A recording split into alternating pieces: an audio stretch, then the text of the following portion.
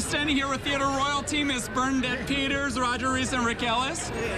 Bernadette, you're receiving a special award tonight. I am. Talk to me a little bit about Isabel that. Stevenson Award.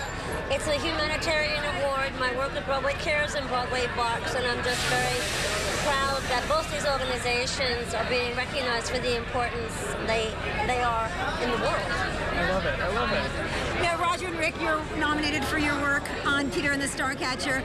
Rick, I remember interviewing you at the meet and greet the day after the nominations came out, and you said you were so nervous you didn't want to hear it. You went outside and you went to Starbucks, and you stood under some awning in the rain. It's over there by the Museum of Natural History. Oh, okay. Yes.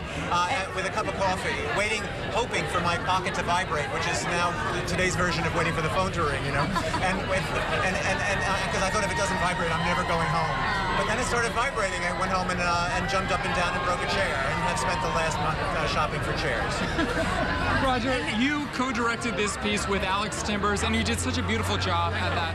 It's such a simple piece, but beautifully done theater piece. Talk to me about crafting this piece, you know, with simple pieces of, you know, tools here and there. Well, it's like it's a play where the words are the scenery. We have 12 wonderful actors that are all singers and writers in their own right, and they just use sticks and ropes and each other as doors, and they lift each other up, and using just these simple devices, we can throw people overboard, we can climb mountains, we can have shipwrecks.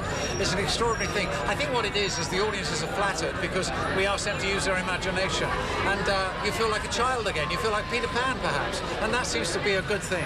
Now, let me ask you, all of you are no stranger to these award seasons. What's it like? Here we are at the end of the red carpet. What's it like coming down this red carpet time after time? Does it change? I think it gets more fun, a little easier, and then when you have shows like this, which I'm dying to see, I haven't seen it yet, and it's like, you know, I'm going tomorrow. But, no, really, and that's all I hear is, and when he describes it just now, I mean, and to have the audience feel like they're in on something, it's so special, so that is how it feels for me. How does it feel for you, Well, thank you for asking. No, I tell you what, it's like historic, because I come from Britain, you know, and to actually... No, you don't. Shut up. No, to be part of the Tony Awards, it's like I've got goosebumps all day, all week, you know, really. It's a wonderful thing to be here, just to be part of it.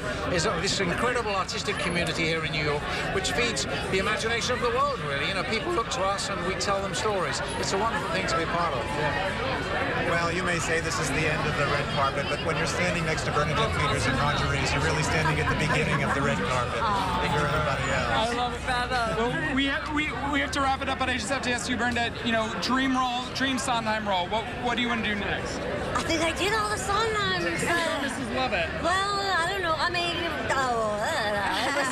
it wasn't done that long ago. So. All right. Well, on that note, we are going to throw to Patrick and Roma. Did you introduce you? All right.